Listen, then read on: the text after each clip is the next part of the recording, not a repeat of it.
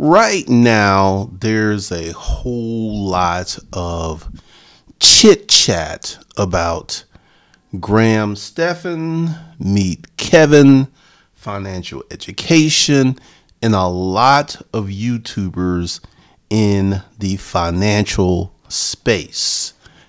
And it's pretty interesting. I am one of the only people on YouTube who assiduously says, hey, do not get involved in cryptocurrency.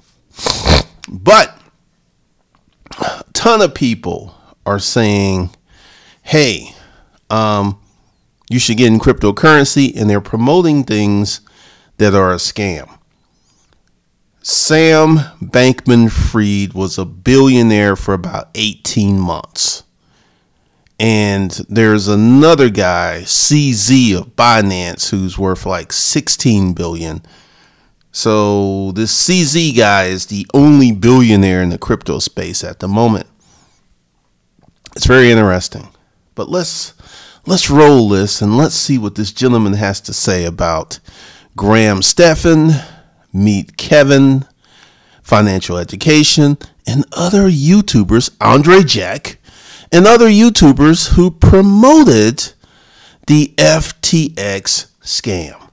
Right, not good. A lot of people lost a lot of money. Now BlockFi is collapsing because BlockFi had exposure to FTX, and now you're going to see on the financial X collapsed. Right, not good. A lot of people lost a lot of money. Now BlockFi is collapsing because BlockFi had exposure to FTX, and now you're going to see on the financial side of YouTube all these financial they're the big boys. Andrei Jikh, Meet Kevin, Graham Stephan, maybe financial education Jeremy, who I have no idea how he has so many subs. They're just, I don't know how he has so many subs. Anyway, you're going to see all these people start apologizing, and I've seen a couple of them already. I regret to have taken on the sponsorship with FTX on the Millennial Money podcast. I should have known better, and for that, I'm sorry. I'm going to remove all of my BlockFi links, and I will not include them. I'm going to continue to be transparent. Thank you for giving me the benefit of the doubt and for watching my videos, because without you, I would not be here. As some of you may have seen, FTX US has been a sponsor here on the channel for the majority of the year. FTX.com has recently faced liquidity issues, disabled withdrawals, and because of that, I'm worried about the potential impact to FTX US. Now, I really hope that I'm preemptively jumping the gun, that FTX US is fully backed as they say, that there's not going to be any issue, and everything will continue operating normally. I've always been completely transparent about everything I do here on the channel and everything involving personal finance, so I feel like I owe it to you to explain the situation and what's going on, and I'm sorry. Everybody who watches the channel means the world to me, and I would not be here without you. I'm going to continue to be transparent. I've always been completely transparent because without you, I would not be here. And I would not be here without you. Guess who doesn't have to apologize? This fucking guy. This guy right here. And that's a brag, because in 2021, BlockFi reached out to me and they said, hey, let's do a sponsorship, just like Andrei Jikh. They had a link to Andrei Jikh's video. We want you to do it just like Andrei Jikh and put safely in the title. And I was like, okay, I don't do a lot of sponsorships, okay? But I do talk to people to see if there's something worth sponsoring, if there's something worth, sharing, if it has any value. So I dug a little bit.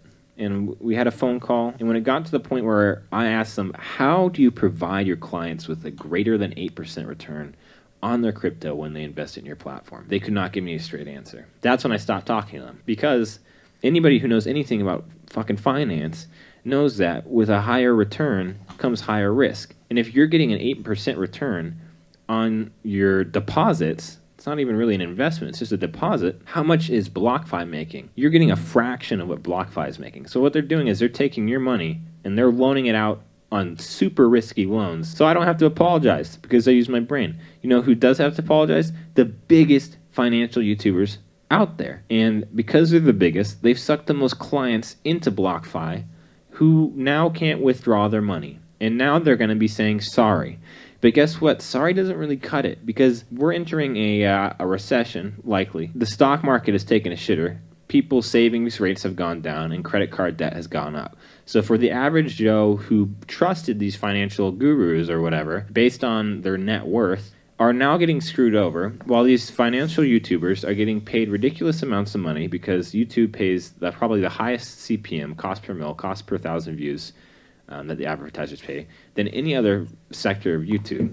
So they're going to recover just fine. Also considering the fact that sponsorships on the financial side, those sponsorships pay ridiculous amounts of money. And I rarely do sponsorships because most of this shit is garbage. So for these big YouTubers to see 8% and not have any red flags hit them in the face shows me that they don't understand even the basic concepts of finance and risk and how they are putting the risk onto their followers. People look at financial YouTubers and they decide their credibility based on their net worth. They think their net worth was gained through something like real estate investing or trading or anything like that, when in reality they got most of their money from YouTube. I mean, when Andrei Jikh started, his original channel wasn't even financial, and then it went to some weird magic financial combo, and it started as financial minimalism. I don't spend that much money at all. And now he like blows $1 million on Pokemon cards. And then it was dividend investing. And then it went, wait, no, dividend investing doesn't make any sense because you're going to pay a bunch of taxes on it. Why are you paying a bunch of taxes on it? Because he's in the highest tax bracket probably possible, because he's making so much money from YouTube and the sponsorships. So people see these people with lots of money and they think, well, they must have sort of credibility to them because they're so rich. They must be doing something right with their money. When in reality, the only thing they're doing right is posting videos to YouTube and using sponsorships. I just don't think that they actually care about you. I don't see it with Andrei Jikh. I don't see it with Meet Kevin. I kind of see it with Graham Stephan. And they're making millions of dollars off of you guys. And that's it. That's the end of the story. And then they invested or whatever, and some of them do it better than others. I'm sure Graham Stephan has a pretty well-diversified portfolio because he's an intelligent guy. Meet Kevin is doing all in on House Hack, taking $40 million or more now, way more than that now, and putting it into House Hack where there is no guaranteed IPO within 10 years. And even if they do IPO in 10 years, you might not actually have a return on your money. He's doing a startup, one-man startup with $40+ million. It's fucking insane. And then you have Andrei Jikh, who just mixes magic with finance. And his version of finance is buying Pokemon cards, a shitload of crypto at the top, and dividend investing. That's what it used to be. And then eventually switched from dividend investing. And so people are like following him around like, okay, wait, Pokemon cards, wait, crypto. Most of crypto is more so gambling than it is investing. So wait, dividend investing, wait, not dividend investing, wait, financial minimalism, wait, not financial minimalism, because he's not a financial minimalist when he's buying like $1 million worth of Pokemon cards or whatever the fuck. Who the fuck are these people? Are they even worth listening to? Am I worth listening to? The only reason I'm worth listening to is because I'm the only person who talks like a normal fucking human being when they're talking to a camera. I don't just open up a fucking Google Chrome tab and find a bunch of article titles that I can put in my video so they pop up with the article title and don't even delve into the articles. And that's a roast on Andrei Jikh. And the bloat face isn't funny. And Meet Kevin didn't talk about his DUI. Why didn't he talk about his DUI like a man? Address it. Say we make mistakes. Human beings make mistakes, and some people be mad and leave. They already did. Your dishonesty, because you were shit-faced in that DUI video. Whenever there's a lot of money to be had, it just corrupts people. It corrupts them. And the fact that when they all saw 8% return, nobody had a red flag. Nobody, behemoths of finance, couldn't see that, and they fucked you. They fucked you over. And now they're going to start apologizing. I'm so sorry, but guess what? You're fucked. They're not, because they can make the money back in a single fucking day. They have millions of dollars. And they get paid tons of money on YouTube. They get tons of money in sponsorships. Yeah, it just makes me pissed off. Nobody's perfect. People make mistakes. They make mistakes. I wish the people on the finance side of YouTube would just tone it down a fucking bit and just be real. That's what I wish. We've made videos about this before, how weird it is that they say, wait a minute, where are you getting that money from? Why are you paying 5 to 7% for my cash? And obviously they're lending it out. But the problem is, when people sign up for this, it's not entirely clear that their money is being lent out. It's surprising to me that it's taken them 9 months to talk about this. But state regulators say some interest-bearing accounts linked or with billions of dollars in deposits appear to be unregistered securities that aren't disclosing their risks to investors. The warnings come out of states like New Jersey, Alabama, and Kentucky, which are among the states which have brought actions against BlockFi and its affiliates. Which, by the way, if you want to sign up for BlockFi, make sure to go to metkevin.com/BF. BlockFi. You should vet who you're putting your money with. And if it sounds too good to be true, it probably is. Putting your cryptocurrency somewhere where it's going to get an 8% APY or whatever, does that not sound too good to be true? When you can't get a high-yield savings account that's above 0.05% or whatever, in a 0% interest rate environment. Does that sound too good to be true? It probably is. So here's the big takeaway from everything that's happened. Don't listen to financial YouTubers all the time. Vet their information. You are also responsible for vetting your own decisions. Just because some guy with a lot of money, because they get paid a ton of money on YouTube, says deposit money with BlockFi, doesn't mean BlockFi is safe. But at the same time, it says literally in his video title, the safest way to invest in BlockFi or whatever. So I guess maybe the blame is mostly on them. I've just become so disenchanted with the money hungriness of financial YouTubers and their inability to communicate like normal human beings. Why do they talk so fucking weird? Why do you guys watch them? Don't trust everything a financial YouTuber says, because they're just people. They're not some bigger than life person. They're just people who've made a ton of money on YouTube. That's it. Where's the sponsorships? Need sponsorships? Actually, yeah, you can grab some free Weeble stocks in the description below, and it makes me money. Also, deposit your cryptocurrency with BlockFi, and you can get up to 200. And I try to make a very clear point that I've always felt a little dumb. Okay. He just said what I have been saying for years, that Andrei Jikh wants that whole flip-flop with the dividend investing. Graham Stephan did not get his money from real estate. He got his money from YouTube. Meet Kevin got his money from YouTube, not real estate. And I've been saying this, and maybe you'll listen to someone else who's saying the same things that I have been saying for years.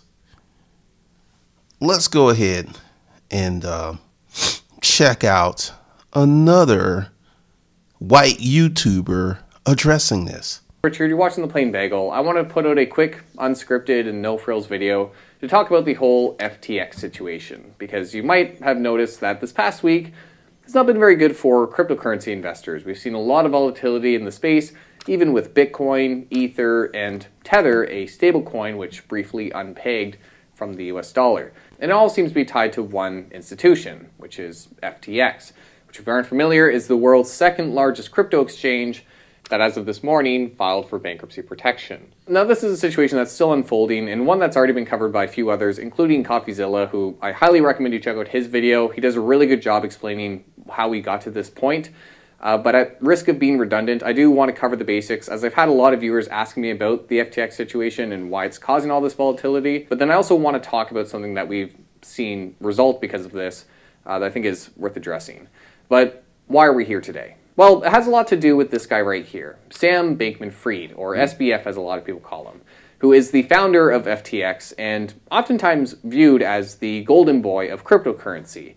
He is someone who is very much an advocate for the space. He's often seen as being altruistic, as someone who only cares about the long-term success of cryptocurrency as a whole, and he's worked with lawmakers, he's been very active politically, and so a lot of people like him in the space. But on November 2nd, CoinDesk released an article whereby they highlighted that they had seen the private balance sheet of Alameda Research. Now, Alameda Research is another company founded by SBF, and while the two were supposed to be separate entities who obviously aren't supposed to intermingle, the article sort of highlighted that that might not be the case. The article highlighted that of Alameda's $14.6 billion in assets, roughly 40% were FTT tokens, which is the token that's issued by the FTX exchange. In addition to a lot of these cryptocurrency assets being either locked up or otherwise hard to sell, it was found that the company also had $7.4 billion of loans, of money that it owed to lenders. And the article sort of raised two main concerns. The first being that the company wouldn't be able to meet the obligations because of the locked-in nature of some of the assets,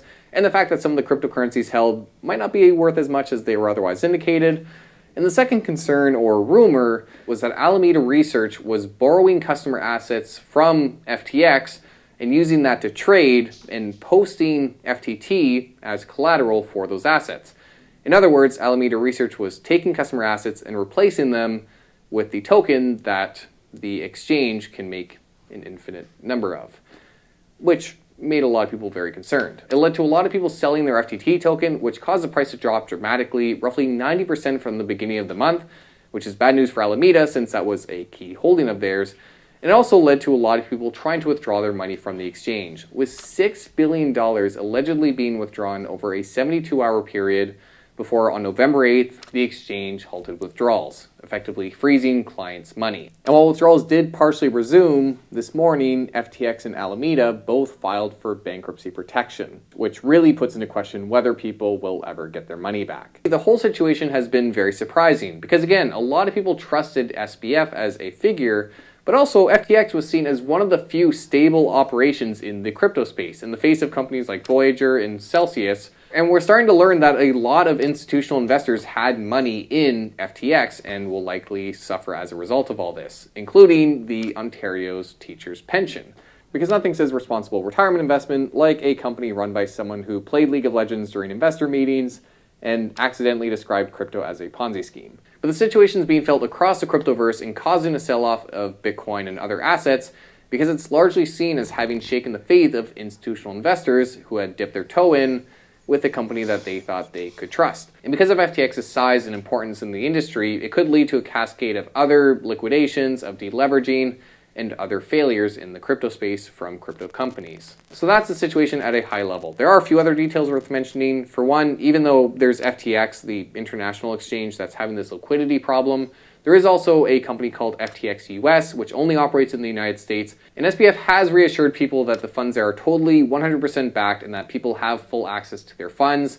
But that appears to be a lie because FTX US filed for bankruptcy protection alongside FTX this morning, meaning that all the platforms appear to be in trouble. And the second detail worth highlighting is that there was this weird thing around Binance, the #1 crypto exchange, possibly playing a role in the downfall of FTX by helping to spread rumors, and then stepping in to claim that they would help take over the institution and bail it out, and then walking away from that deal. So obviously some drama going on there. Again, I highly recommend CoffeeZilla's video for more information on that. But with us now generally up to speed on the situation, it brings me to the point that I really wanted to touch on with this video, which is how FTX was promoted. Because outside these celebrity endorsements, you might be aware that FTX was a massive sponsor in the YouTube finance space. Pretty much every big finance creator at some point had an FTX affiliate link or a direct sponsored message. But with all this stuff unfolding, we've seen creators come out and start responding to the situation, with the biggest one that I've seen being from Graham Stephan, who outside of apologizing for this happening,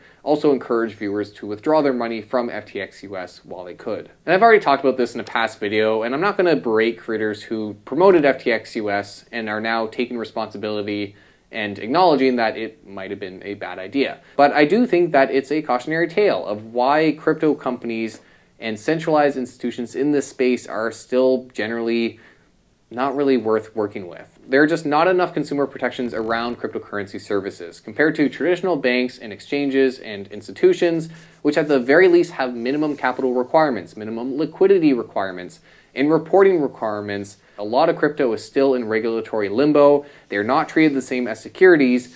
And even though FTX US highlights that it's a regulated US exchange on its website, it discloses elsewhere that they are not registered with the SEC, which is how regular exchanges have to be regulated. When you actually look at how it's regulated, at the federal level, it has mostly to do with anti-money laundering laws, and at the state level, it's registered as a money transmitter, meaning that it doesn't face much more regulation than TurboTax. If these companies end up going bankrupt, it tends to not be very good for the people with deposits with them.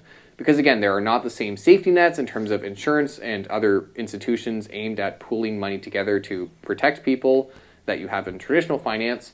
But there's also the fact that with the bankruptcy procedure, a lot of these companies don't end up having the assets that they promised they had. And keep in mind, we had an entire financial crisis because traditional financial institutions that were heavily regulated were trading excessively and leveraging excessively around a stable asset of real estate.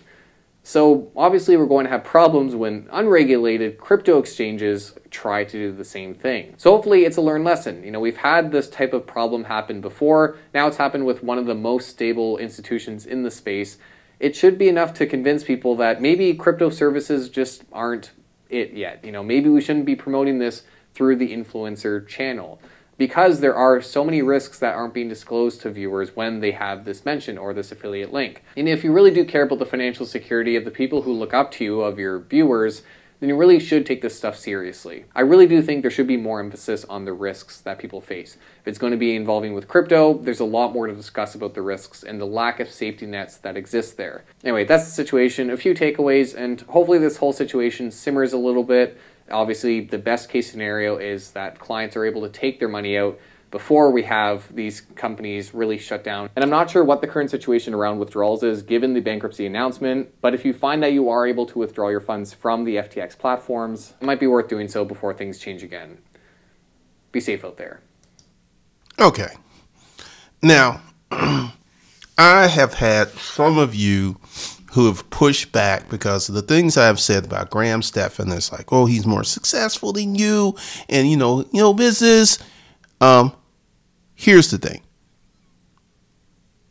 I want you to look at these white YouTubers who have been literally saying the same thing that I have said. And, once again, I have been really sounding the alarm and saying, don't invest in crypto if you're the average American.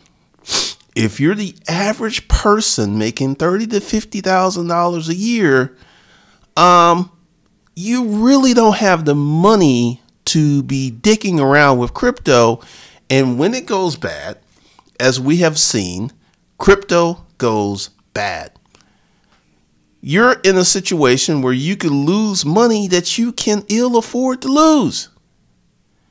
Now, we've seen this playbook over and over and over. Invest in crypto scams, crypto schemes, and literally the whole space. I had someone push back on me saying, well, the honest people of crypto, if I put 100 crypto people in the room, one might be honest. One. If I put 1,000 people in a room, I might get 5 honest crypto people. The whole segment is full of scams, is full of pump and dumps, yet there are people who continue to put their money into it because they feel that they're going to get rich overnight with little to no effort. That is the driving sentiment of investing in crypto. It is, I get people it's like, well, I'm into it for the long term. You're one of the rare people who's into it for the long term. The reason that people are investing in cryptocurrency is that there's a thought, there's a sentiment that they can get rich overnight. Case in point, Carl Renfield. 5 years ago, dude was a cashier. Now he claims to be a billionaire. That narrative out in the internet space is dangerous. Well, if Carl could be a cashier 5 years ago and he's a billionaire now, I could become a millionaire in a few months. That's the thought process. This is how these people think. And once again, this ain't going to be the last time you're going to see some stuff like this. It's not. It's just not. But once again, I've been saying the same thing about these financial YouTubers, that many of them are into it for money. Many of them are into it because here's the thing. If you notice, I don't really sponsor no one on my channels. There's a reason, because most of the stuff I get in my inbox is complete and the other junk. It doesn't help you. It's not a good offer. And some of it's scam. Some of it is outright scams. And a lot of it's just not that good. If I sponsor someone, it's going to be a product that I use and know very well. So go ahead, check out this video and look at the carnage that is happening. Because a lot of people got hurt by this. A lot of people. Because their money is locked up into this exchange. And they're going to lose their money. It's just a simple fact. They're going to lose their money.